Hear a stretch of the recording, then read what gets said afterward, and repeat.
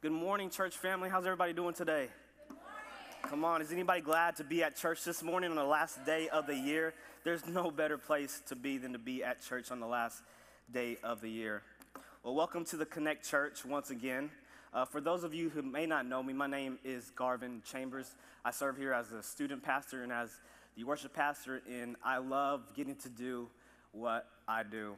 I'm married to my beautiful wife, Taisha. She was the one that was up here leading worship. And we have two beautiful daughters together named Layla and Nova. So I'm a really blessed man. I'm thankful for everything that God is doing in my life. And I'm honored to be speaking to you guys today. So is anybody excited about the new year coming up? Is anybody excited about 2024? Yes. Man, I'm so excited about 2024. I believe that 2024 is going to be a great year. I know y'all are used to preachers saying the next year is your year, right? I'm not saying that. I'm just saying 2024 is going to be a good year. I believe it's going to be a good year for me and my family. I believe that it's going to be a good year for our church as we move into this new building. I believe that it's going to be a good year for you as well. 2023, it was a good year for my family. It was just a little chaotic because in March we had the birth of our second child, and since then, it's just been chaos, adjusting to having two kids and, not having family around to help a lot. So it's been a little chaotic this past year, but it's good chaos. It's not a bad chaos. It's good chaos. I wouldn't trade that chaos for anything else. But I'm so grateful for my family. I'm so grateful for my girls. Like I said, 2023 was such an interesting year. And it was an interesting year for the world too, right? So many crazy things happened in the world. Let's highlight a few of the things. One of the things that happened this year is Netflix, they cracked down on password sharing, right? Man, rest in peace, Netflix. We don't even have it Netflix anymore. It affected my family. We were so sad. Sad day. I'm not paying for Netflix, sorry. Another thing that happened, Taylor Swift, she dominated pop culture, right? She was everywhere in the news for doing nothing and doing something. She was everywhere in the news. Do I have any Swifties in here? That's what they call Taylor Swift fans. No Swifties in here? Oh, there's one. Yeah. Her music's mid. I don't like, that's what the kids say when the music's okay. It's mid. Her music's mid to me. But another thing that happened this year, Barbie was the biggest movie of the year. Who would have thought? Barbie. Barbie was the biggest movie of the year.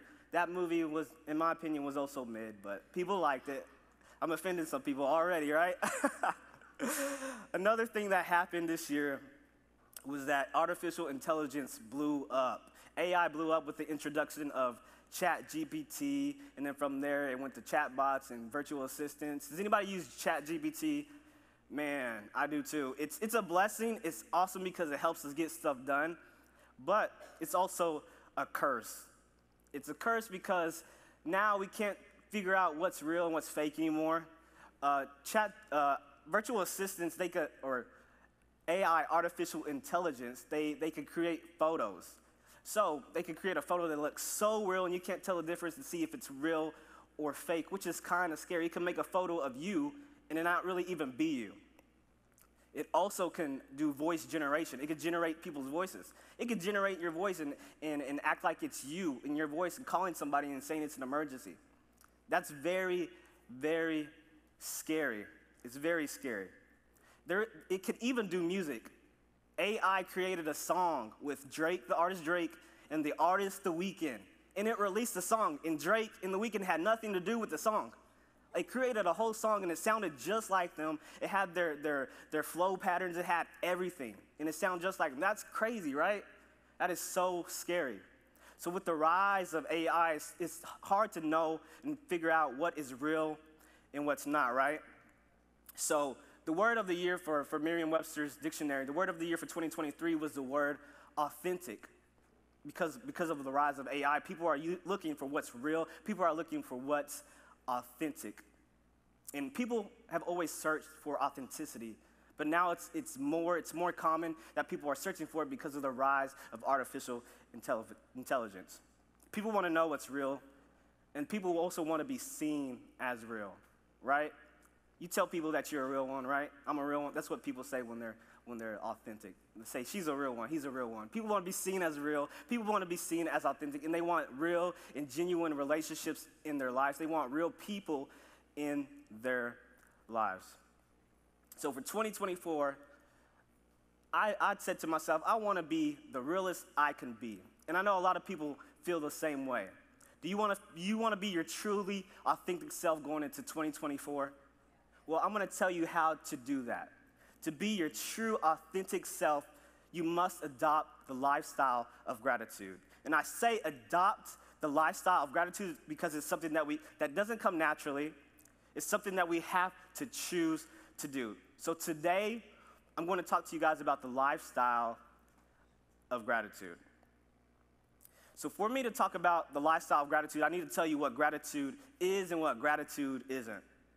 So people get this mistaken all the time, but gratitude isn't thankfulness. It's a common misconception and we usually only, in our culture, we only give thankfulness during the time of what? Thanksgiving, maybe some in December. We feel like we have to give thanks during those 2 months in the year, and the other 10 months of the year, we're not thankful anymore, right? That's not gratitude. Us doing that, it's like, you know how you tell your kid, somebody does something nice for your kid, and you tell them, hey, say thank you. You got to say thank you. That's kind of what we do in the month of November, December. We're saying thank you to God because we feel like we're pressured to say thank you because everybody else is in a season of thankfulness. But gratitude isn't just thankfulness. Thankfulness is a component of gratitude, but that thankfulness is like saying thank you for a specific thing at a specific time. Gratitude is so much bigger than that. Gratitude is having a thankful heart all of the time and showing appreciation to God for what he's done in your life. You can have thankfulness without gratitude, but you can't have gratitude without thankfulness. So let's see what the Bible says about gratitude. We're going to go to 1 Thessalonians chapter 5, verses 16 through 18. This is the NLT version. And it says, always be joyful, never stop praying, be thankful in some, a few, one. No, it says be thankful in all circumstances, for this is God's will for you who belong to Christ Jesus. The Apostle Paul is writing this to a young church that he planted 2 years before he wrote this letter. And he wrote this because he wanted to teach them some things. He wanted to build them up, and he wasn't able to be there in person to do it. So he wrote this letter. And some people, they refer to these verses as the basics of Christian living. And the basics of Christian living is always be joyful, never stop praying, and being thankful. Verse 18 of those verses, it emphasizes the true meaning of gratitude. And if you're following along in your worship guide, here's the first point. True gratitude is being thankful in all circumstances. It's being continually thankful for when life is great, when life is bad, when you're happy, when you're sad. It's being thankful when you're feeling cute, when you think you're a snack. It's being thankful when you look ugly. It's being thankful in all circumstances. That sounds impossible, right? How am I supposed to be thankful when bills are piling up, my car's in the shop? How am I supposed to be thankful when my kids are jumping on my last single nerve? How am I supposed to be thankful for my kid when she's doing that? I don't know. That's my answer. But that's what true gratitude is. True gratitude is being thankful in all circumstances. It's hard, it's not easy, but we are called to do it. It's being thankful to God in all circumstances. So gratitude isn't an annual holiday that we do once or twice a month. It isn't something that we just do during Thanksgiving time. Gratitude is a chosen state of being, and it's continuous thankfulness to God. Now you may be saying, why gratitude? Why is this important? Well, let's go back to that scripture, 1 Thessalonians chapter 5, verses 16 and 18. We'll read it again. Always be joyful, never stop praying, be thankful in all circumstances, for this is God's will for you who belong to Christ Jesus. So Paul was telling this young church, these new believers, that everyone who is a believer in Jesus Christ, this is God's will for you. And this is the second point on the worship guide. Living a life of gratitude is God's will for your life. It's God's will for your life. So guess what? You don't have to wonder what God's will is for your life. I know we go through life and sometimes we wonder, God, what is your will for me? Is your will for me to get married? Is your will for me to talk to that girl? Is your will for me to go to this college? Is your will for me to take this job opportunity? But here's the thing, no matter what we are going through in our lives, no matter what's going on in our lives, we are called to be thankful to God no matter what. And God's will, that simply just means his plan and his desire. And his plan and his desire for us to live a life of gratitude. God's will for your life is about more than the circumstances you face, but it's about how you respond to the circumstances you face. And we should respond to these circumstances with gratitude. Is it easy? Not at all. Do I have to respond with gratitude since it's God's will? The answer to that is also no. God doesn't make us do anything. He doesn't force us to do anything. But should I? Yes, we should respond with gratitude. Because if you want to live a life that pleases God, we should respond with gratitude. So I know that some of you may have tuned me out as soon as I said we were talking about gratitude. Probably said, I don't want to hear about gratitude. I don't want to hear about something else that I'm supposed to be doing. Or what do I get out of being grateful? Well, we get a few things out of being grateful. You get a lot out of being grateful. And I'm going to share only a few benefits of gratitude. But first, let's think of the way that we view our lives. The way we view our lives is kind of like wearing glasses. It's easy to grab the glasses that are closest to us and to view life through those lenses. And naturally, the glasses closest to us are usually negative things, right? So usually we grab the glasses of expectation, of worry, the glasses of entitlement, the glasses of comparison, and we try to look at life through these glasses. And when we look through life through these glasses, you see that I'm not able to see everything clearly. There's things blocking my view. I can't see my peripherals. I'm not able to see the full picture. And when I'm not able to see the full picture, I'm not able to appreciate what I have. When I have these on, I'm not able to appreciate that there's speakers here allowing you to hear me because I can't see them. When I put these on, I don't realize and see that I'm standing on a platform that actually makes me look way taller than what I am, and I don't appreciate it when I have these on. Because I need the platform because I'm short. I can admit it. But when we go through life looking through the lenses of expectation, we tend to miss things. If I look at my marriage with these glasses of expectation, if I look at my wife with these glasses of expectation, I miss everything that she isn't doing. And I'm only seeing a few things. So if I'm looking at her with these glasses, I'm only seeing, oh, she didn't vacuum the stairs like she should have. Or, oh, she ordered more clothes from Shein. I told her to stop.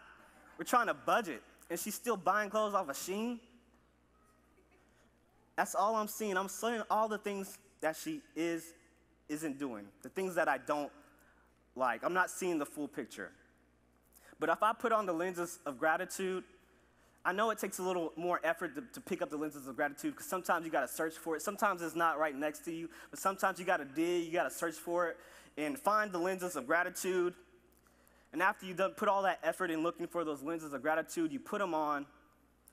And after you put these on, you're able to see clearly. You see the full picture. If I look at my marriage through the lenses of gratitude, I see, oh, she didn't vacuum the stairs, but she cleaned the whole kitchen. And the kids, she bathed the kids.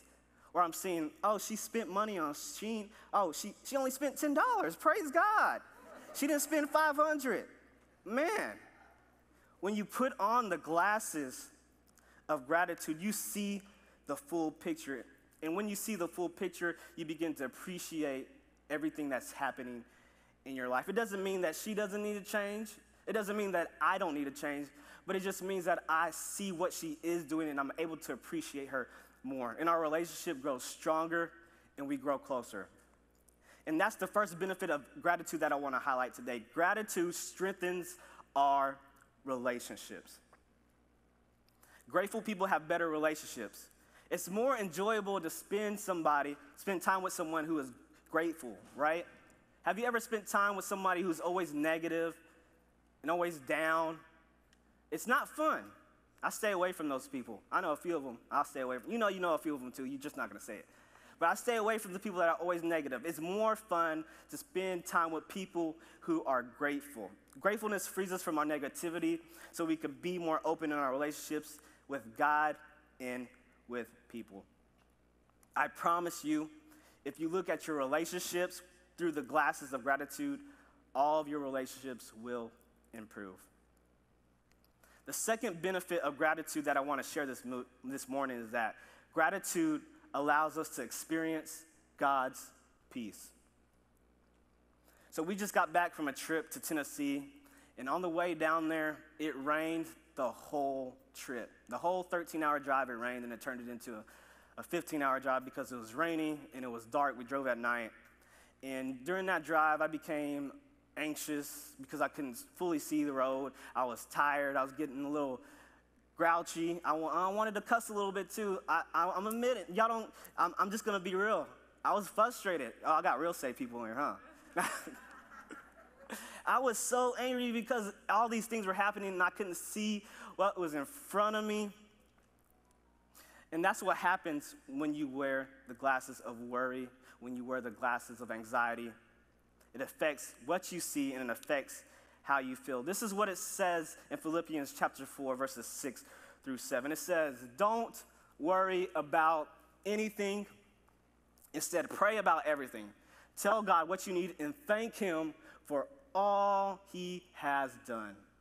Then you will experience God's peace, which exceeds anything we can understand. His peace will guard your hearts and minds as you live in Christ Jesus. This verse is telling us not to worry about anything. Don't stress about anything. Don't freak out about anything in your life. But instead of doing all those things, pray and be thankful to God for everything that he has already done.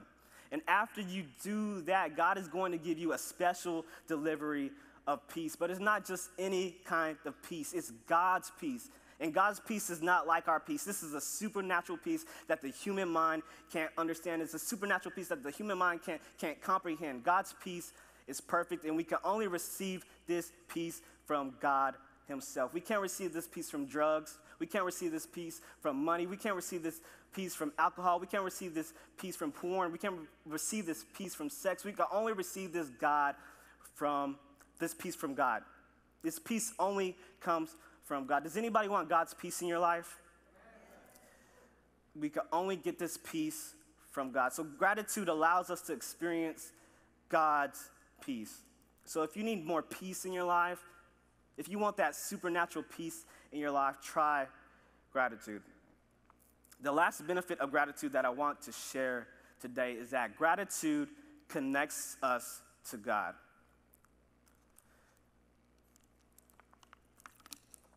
Gratitude connects us to God. So I want to read a passage from the Bible. It's a familiar story. It's the story of the 10 lepers. And this story highlights something that gratitude does. So let's read Luke chapter 17, verses 11 through 17.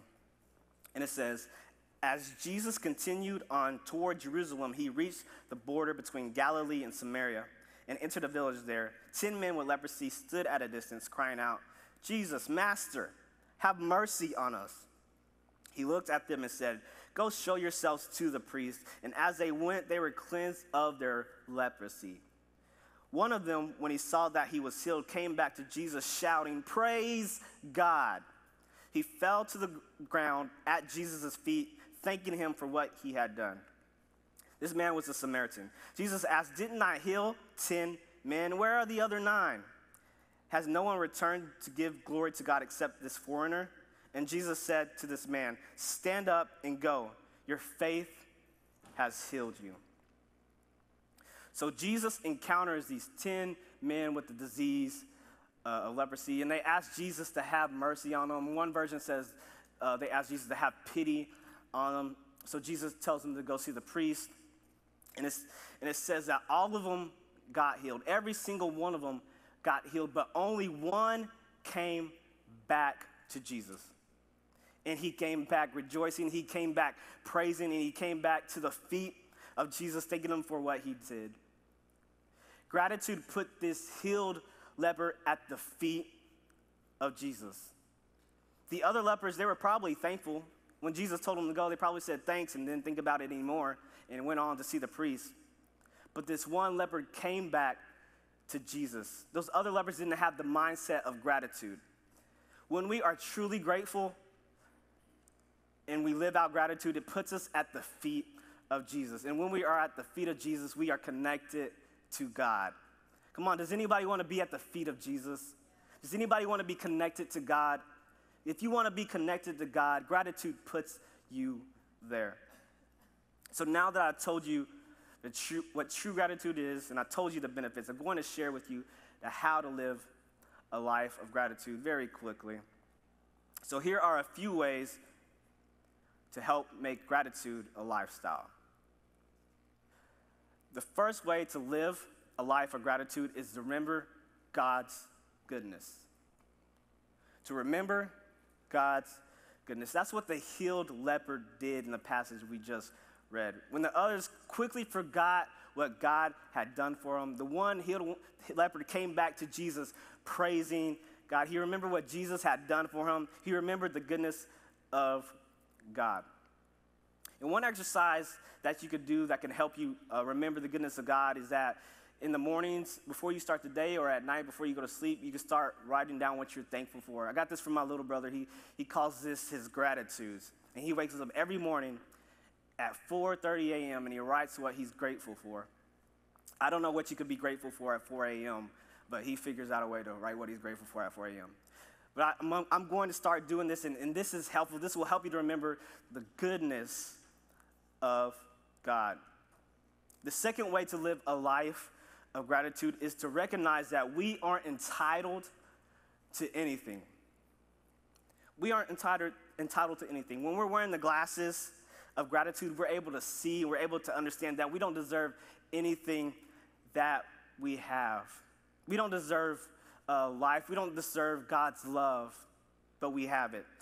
In James chapter 1, verse 17, it says, whatever is good and perfect is a gift coming down to us from God our Father who created all the lights in the heavens. He never changes or casts a shifting shadow. So everything that I have in my life, everything that is good, it comes straight from God, and I don't deserve any of it. We don't deserve to be in God's family. We don't deserve his love. We don't deserve his faithfulness. We don't deserve salvation. We don't deserve to be saved from sin. But God, in his love and his mercy, sent his precious son, Jesus, down to live a sinless life and to die for our sins so that we could be saved because he loves us that much. We aren't entitled to anything, but God loves us so much, he still takes care of us. He loves us so much, he still takes care of us. The last way to live a life of gratitude is to show God how grateful you are. So how do you show someone how grateful you are? We express it. So we should express our gratitude to God. And there's a few ways that we can express our gratitude to God. If we go back to that first scripture one more time in 1 Thessalonians, it tells us some ways to express it. It says, always be joyful. Never stop praying. Always be joyful and never stop praying. Other translations say rejoice instead of always be joyful. And in the original Greek language, the word rejoice, it just means to be cheerful and be happy. So be cheerful and be happy for what God has done in your life. Remember, that's what the leper did. The leper came back and he rejoiced. He said, praise God. So always be joyful for the things God has done. The next verse also says to never stop praying. This doesn't mean to walk around with your head down and your eyes closed 24/7 because you'll probably kill yourself. And it's literally impossible to pray all the time. But prayer is just simply communication with God. So this verse means to develop a lifestyle of prayer. Make it a consistent habit of communicating with God and being in his presence. So when you're continuously rejoicing about God and you're consistent with your communication with him, you create gratitude. Always rejoicing plus consistent prayer equals gratitude. And another way that we can express our gratitude to God is to be a servant. Serve God. Choose to go from just being a believer to going to being a disciple. If you already accepted Jesus as your Savior, take the next step in your walk and become a servant. Pick a ministry in the church to get involved in. Any ministry. It could be kids, it could be production, it could be security. Pick somewhere to serve, because you can serve God by serving your church. And you can also serve God by simply serving and loving others that you come in contact with. But the ultimate expression of gratitude is living a life of service. And the last way that we can express your gratitude to God is to simply just tell people about Him. Tell people about God. Have you ever experienced something good, like a good barber or a good hairstylist or a good restaurant? You don't keep that to yourself, right? You share that with others. You tell people about it because you're grateful for their service. And you don't gatekeep those services, right? It's the same thing with God. You tell people about the goodness of God. You tell people that you experienced His love. You tell people that you experienced His faithfulness. And a simple way to tell people about God, the easiest way, is just inviting them to church. Just simply invite them to church. And we have these invite cards that we've been talking about the past few weeks, about the 5 people that we want to invite to our grand opening service on the 21st. We're going to take some time at the end of service, and we're going to pray for those. But if you could fill those out so we could pray for those at the end, that would be great. But if you just invite people to church, you could tell them, that's telling them about God. So inviting people to church is telling people about God, and it's a way to express your gratitude to God. So to live a life of gratitude, you want to remember God's goodness, recognize that we aren't entitled to anything, and you want to show God how grateful you are. Do I get it right all the time? No, not at all. It's something that I work on daily. But gratitude is a spiritual discipline and is a mark of a mature believer. It doesn't mean that you always get it right, but it means that you're trying. So like I mentioned earlier, gratitude is having a thankful heart all of the time and showing appreciation to God for what He's done in your life. It's that simple.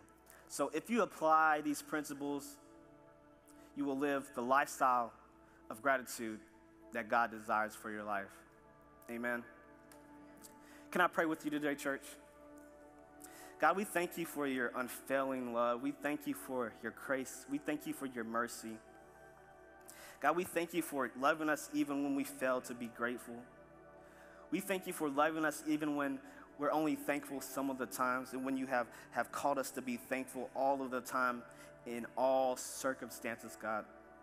God, we just ask you to help us to live this lifestyle of gratitude.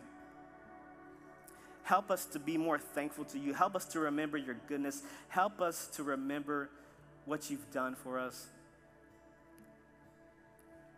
And we thank you, God, just for your mercy. We thank you for your grace. We thank you for just giving us chance after chance, time after time when we're not grateful like we should be. We ask you that you help us to grow in gratitude in the year of 2024. Help us to grow in gratitude. Help us to grow in showing appreciation to you through everything. In Jesus' name.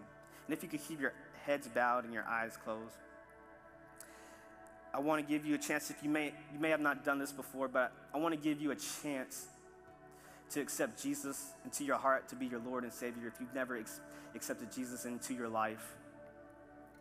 Because God loves you so much that He sent His sinless Son down to earth, to die on the cross for our sins, so that we could be set free, and so that we could be with Him. So I want to give you an opportunity here to accept Jesus into your heart, to follow Jesus, to be a disciple of Jesus. So if you want to make that decision this morning Just repeat this prayer after me. We're not going to call you out. We're not going to call you to the front. Just simply repeat this prayer with me. And church family, if you can repeat it with us so that they don't have to say it alone. Say, Jesus, I believe that you are Lord. I believe that you died for me. I'm so grateful for your sacrifice. And I'm so grateful for your love.